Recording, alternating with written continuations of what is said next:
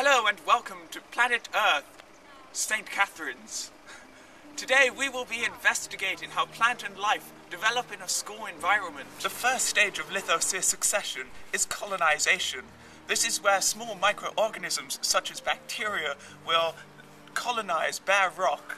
This is a lithosere. After the bacteria ages and dies, it creates a nutrient-rich, primitive substrate which allows for pioneer species such as this yellow lichen here to colonize.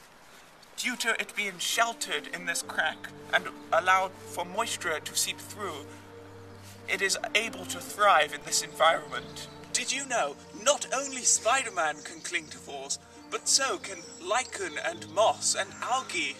As you see here, this wall has a north-facing aspect, and so it provides perfect shelter for bacteria, moss, algae and lichen to grow. As you can see, even in the nastiest places of school, life can thrive. As Lithosere succession progresses, from lichen we get the death of the lichen, which creates an even greater, more primitive substrate in the soil. The rich nutrients allows for better organisms such as this small green material here to thrive in this environment. Hey Hannah, did you know ecosystems are everywhere? Really?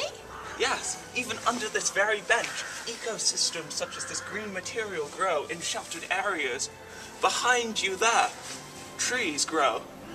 Isn't that amazing? That really is, Brandon. Even hedges harbour life. As you can see, behind me is a plagioclimax.